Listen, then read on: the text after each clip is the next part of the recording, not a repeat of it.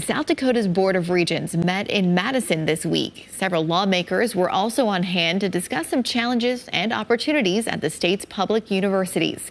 KELOLAND's Carter Schmidt sat down with a few of the lawmakers to learn about those conversations. Good evening, Carter. Good evening, Bridget. Representatives Will Mortensen from Pierre and Tony Venhuizen from Sioux Falls talked with the Regents about college affordability, access to education, developing the workforce, and keeping political activism out of college education. It was a roundtable discussion on initiatives that can be worked on in Pierre. Continuing to partner on things like college affordability, keeping political activism out of our universities, a lot of the things they've been doing well.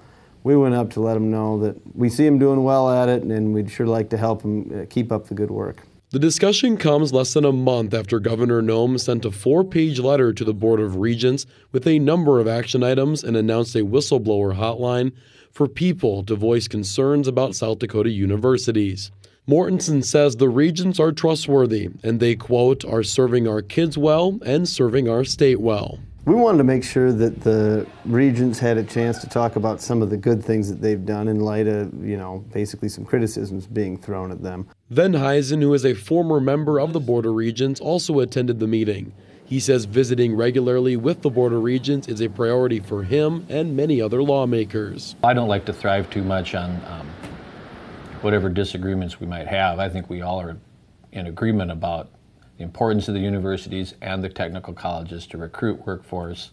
We don't want to see politics in our universities or political agendas. He says affordability is the most important issue in college education, and adds that the 3-year tuition freeze and other scholarships, such as the recently created Freedom Scholarship, have helped. The legislature wants to work with them to keep moving in the right direction on affordability, on access to education, developing our workforce.